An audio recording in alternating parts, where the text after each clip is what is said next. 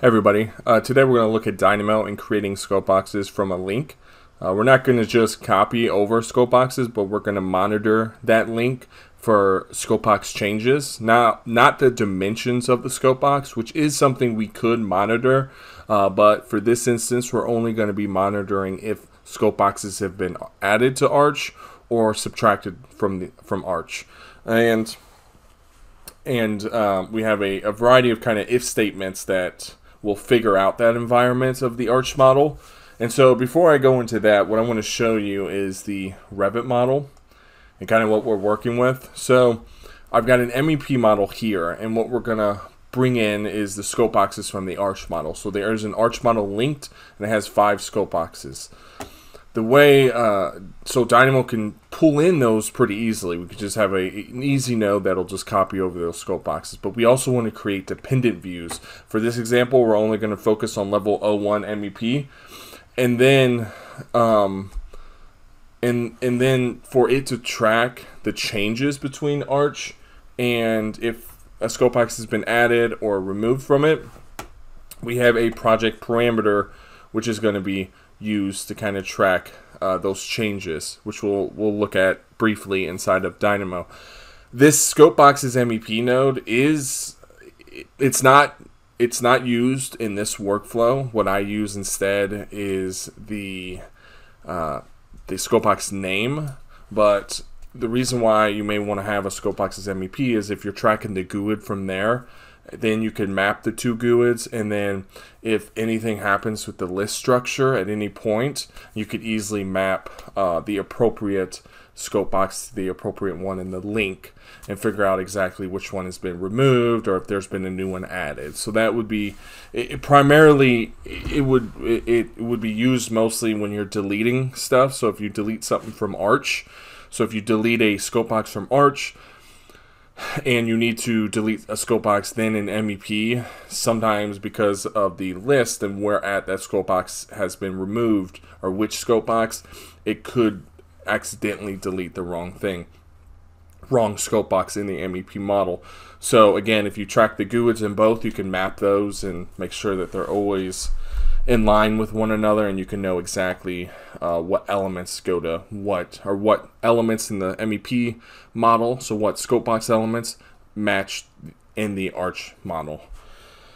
So I'm going to close this, and what we're going to do is bring Dynamo back over. There's a bunch of if statements in here, and really for this first time run, we're only going to run this bit right here, because what this looks at is the length of that parameter, that scope box's Arch parameter, and it sees if it's 0, that tells us that, hey, scope boxes have never been created for this project.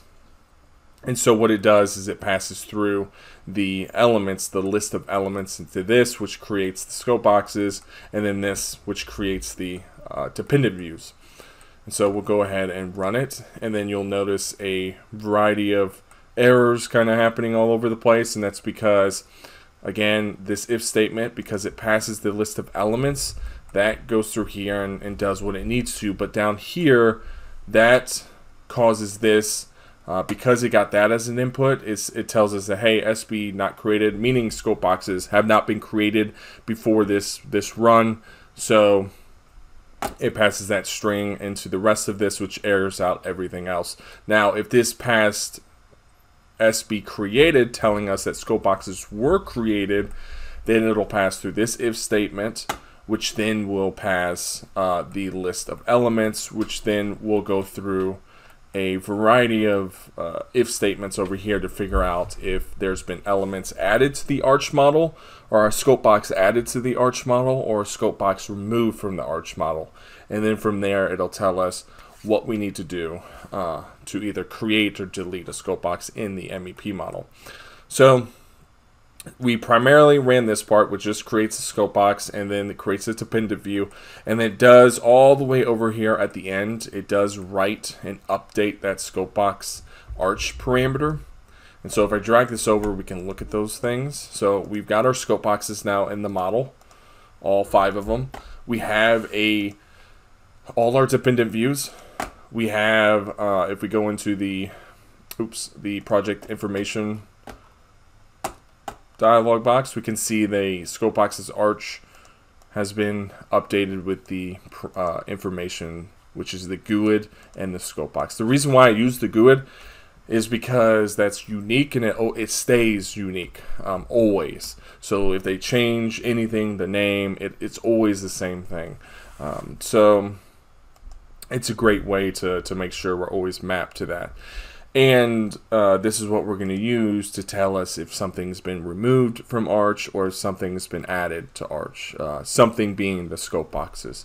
So if we bring it back over, what we're going to look at next is if we delete or if we add a scope box, which we're going to do a little workaround just to show you kind of this method. So I'll show you when we get back into Revit what we're going to do that. So instead of going up here, what it's going to do is error out. It's going to go down here, and then it's going to get passed through these right here, which checks the count of the value. What all this does here is it tells us, hey, has something been added to that list, or has something been removed from that list of scope boxes in the Arch model? Has a scope box been added to the Arch model or removed from the Arch model? And if so, I'm either going to delete one in the MEP model, or I'm going to go through and create the scope box in dependent view, the new scope box in dependent view for the MEP model. So what I'm going to do is just close this real quick, and then I'm going to reopen that script.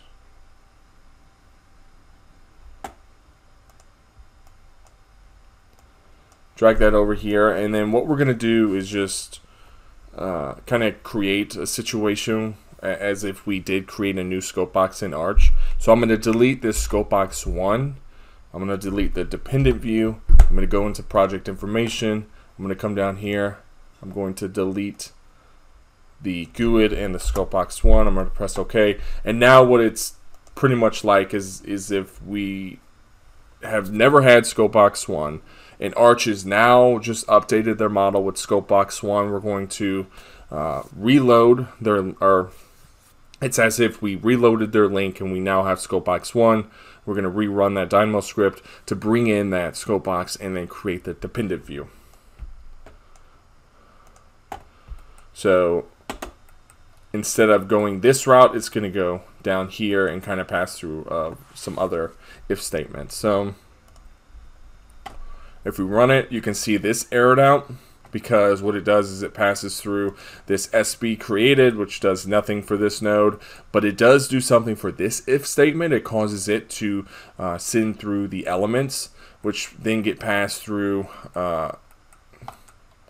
here and down here. All this is doing is in case we're deleting an element, which in this case we're not deleting an element, but what we want to do is kind of count and figure out if a scope box has been removed or added to the Arch model. And in this case, a scope box has been added to the Arch model. So if we scroll over here, you can see true. You can see false. So true being that an Arch model has been added, or in the Arch model a scope box has been added to it. And so what it does is it passes through that true, which then passes through a filtered list, which gets us that linked scope box, so that we can pass that through to copy scope boxes from link and then create scope boxes for every added view. And it goes through and it updates the scope boxes Arch parameter again. So if I drag this over, we can look and see that we do have scope box 1. We do have that over here in the dependent views, and then if we go to project information, scroll down, we can see this has been updated. So now the other thing that could happen is they could remove a scope box. So I've already removed one from the Arch model. I just need to reload it. So if we jump over to manage and then Arch, we can do a reload.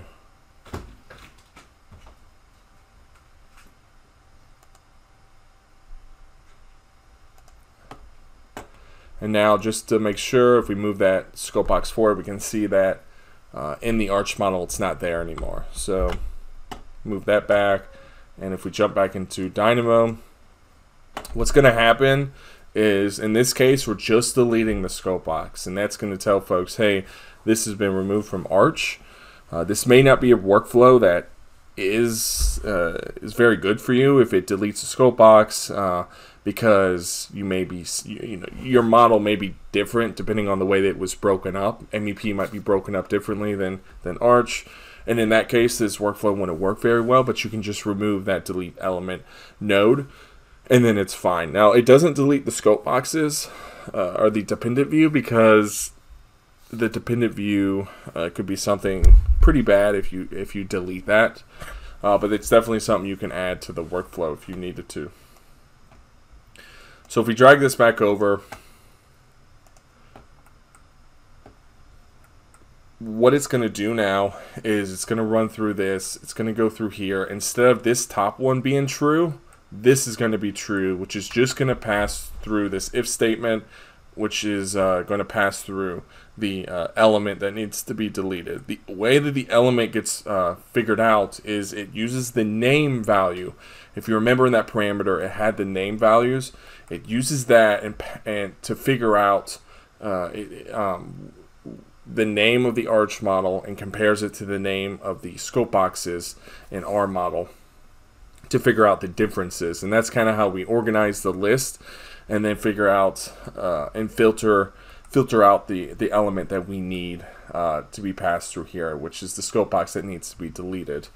So definitely take a look at all of this, and pretty much everything you see here. Kind of look at the flow of information. I think that would be helpful for your understanding and even leveraging this in your own way on your own scripts. Definitely check this out. We will look at it in a second after this runs, but first I'll drag this over here. We'll just make sure there is no scope box. This is going to be deleted, and we will still have the scope box 4 dependent view there. So I'm going to run it, and then you can see it removed it. It didn't touch this. And if we jump over to the project information, you can see here it did remove that value from the parameter, so it isn't tracking a scope box 4 anymore.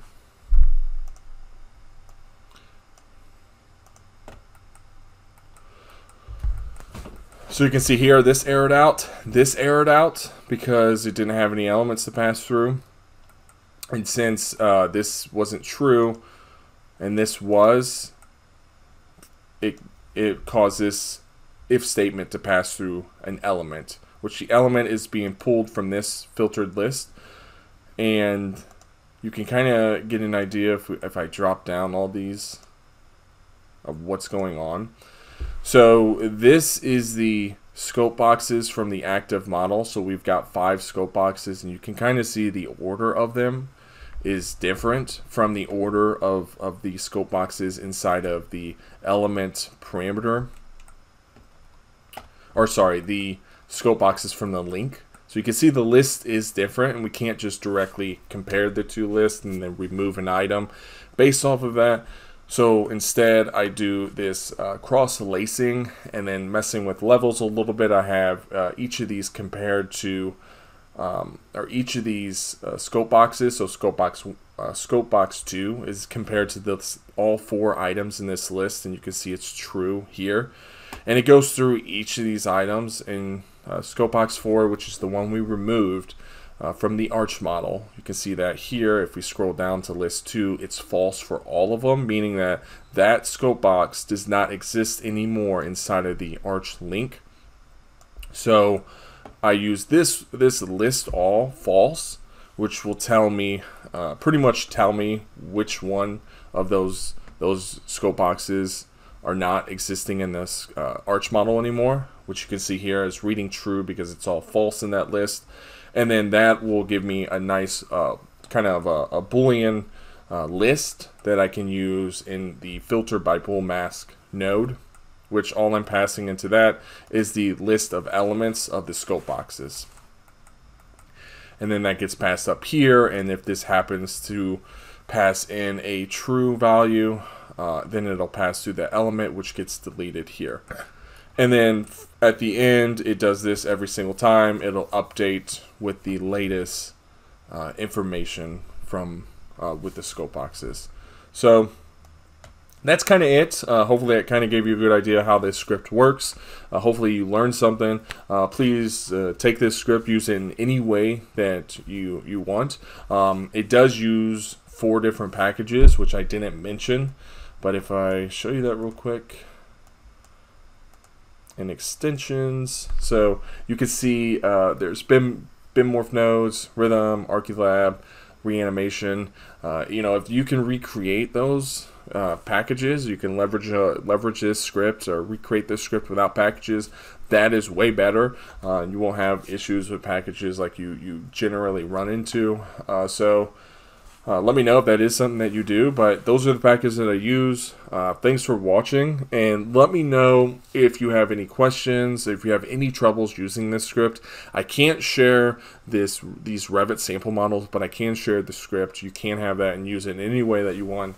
But as for the models, I can't, but definitely reach out if you have any troubles with the script. But thanks a lot for watching, and I'll see you in the next one.